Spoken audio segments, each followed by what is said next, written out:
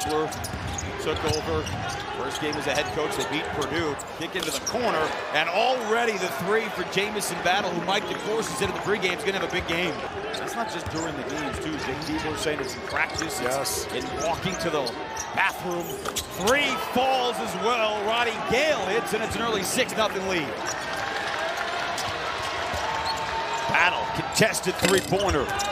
Two Buckeyes were there. Okpara puts it in, and an opportunity to put the Buckeyes up 9 at the line. Could you take one from anywhere on the floor? 1 foot to 94 feet. A bullet. That's as close as you can get.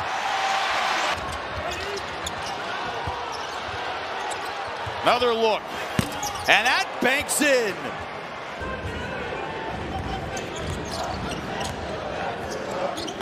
Good find, and an easy finish.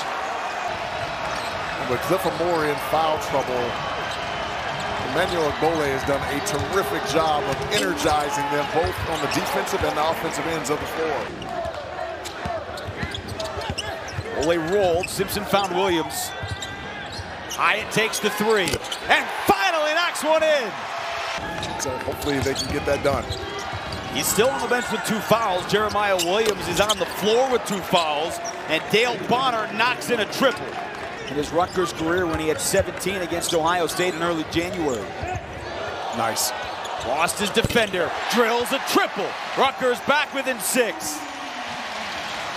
How about the patience there and not rushing by Fernandez, giving himself an opportunity to knock down a much-needed 3 for Rutgers.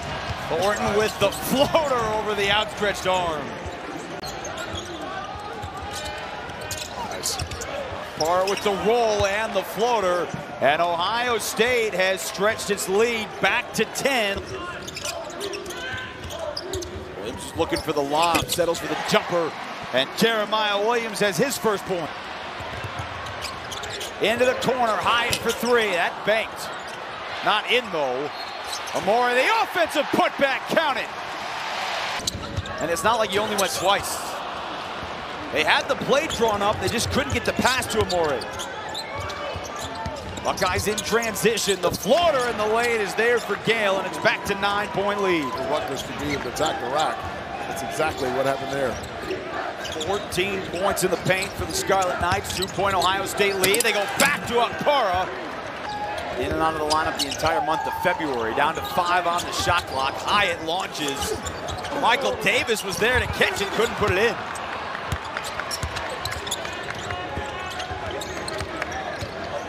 He got the swipe, picked his pocket and dunked.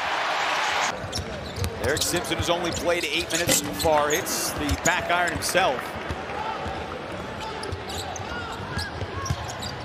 Gale on the drive, somehow scooped that in. It's nasty. Felix Okpara, their leading scorer today with 10, is on the bench with 3 fouls.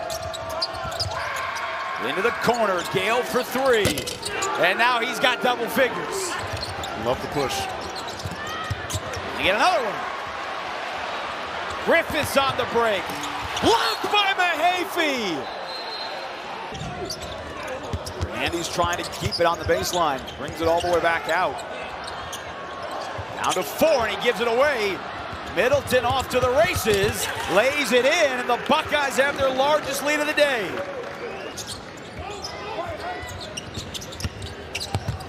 To the paint. Nice wraparound find to Royal. What a beautiful cut by Royal.